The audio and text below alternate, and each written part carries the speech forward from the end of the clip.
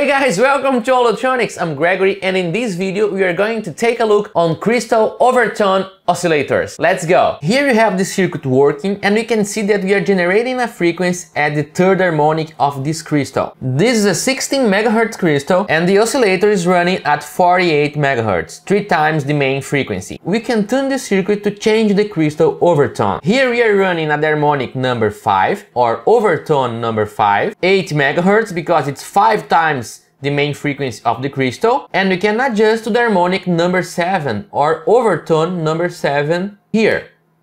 At the overtone number 7, the frequency is 112 MHz or 7 times the main crystal frequency. This spectrum energy fluctuation here is the FM broadcast radius because we are very close to the FM frequencies. This is not a signal of the oscillator, and it is not the phase noise of this signal. That FM broadcast noise is coming from these leads here that act as antennas for VHF.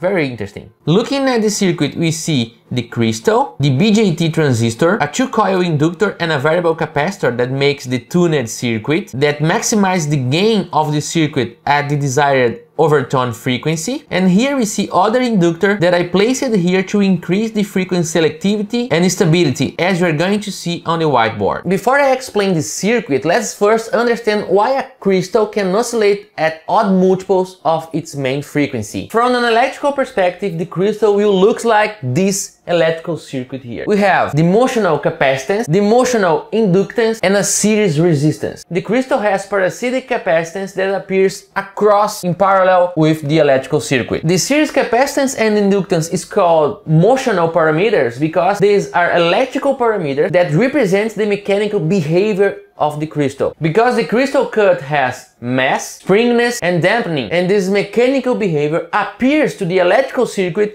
as capacitance, inductance, and resistance. The parasitic parallel capacitance comes from the construction of the crystal and the plates, the connection of the crystal cut with the connectors. So we can see that we have almost a parallel structure here that creates parallel capacitance across the two leads of the inductor. Looking at the electrical equivalent of the crystal, we see that we can have series resonance when we have resonance of these two parameters here, the series tank, or we can have a parallel resonance when we have the resonance of the series inductance with the parallel capacitor. We are going to study more crystals in next videos. What happens is that the mechanical construction or the mechanical cut of the crystal allows oscillation of odd multiples of the main frequency. When you apply voltage to the crystal, it will stretch in these directions, but the mechanical behavior is that we can have oscillations at 3 times the frequency, 5 times the frequency, 7 times the frequency, 9 times, and so on. All the odd multiple or odd overtone. This behavior comes from the mechanical oscillation of the crystal. From the electrical perspective, what happens is that the crystal looks like a network of resonant tanks. We have the main frequency series resonance that is equal as the simplified model, but we also have series tanks at 3 times the frequency, at 5 times the frequency, and more series resonance at 7 times, 9 times, and so on. The motional inductance seems almost unchanged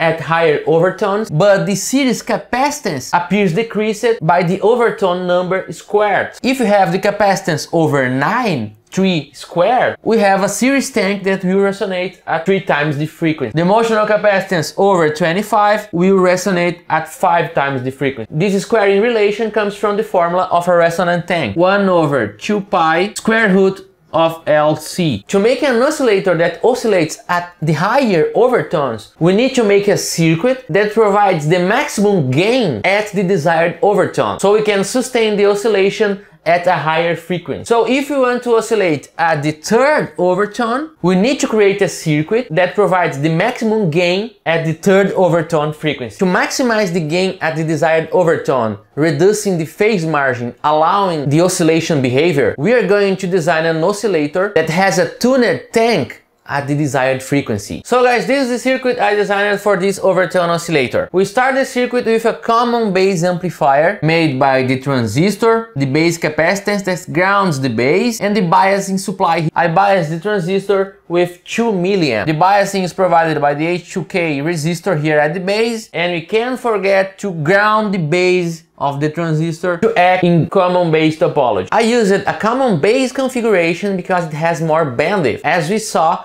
in this video here in the ticket, because the common base topology don't suffer from the Miller effect. You can learn more about Miller effect clicking here. We can see that we have a tuned tank at the collector of the transistor. So the gain of the transistor of this stage will be maximized at the resonance frequency of the collector tank, this inductor and the variable capacitor. And this capacitor is where we're gonna tune the desired harmonic or overtone. So this inductor and this capacitor makes a parallel resonance tank that is the load of the transistor. To make this thing oscillate, we need to feedback part of the output signal here back to the input. And the input of a common base topology is the emitter. The signal will enter the emitter. We are modulating the emitter current, and the transistor is reflecting this modulation to the collector. So the input of the circuit is the emitter. And we are going to use the crystal at a series resonance. So we are going to use the crystal series resonance,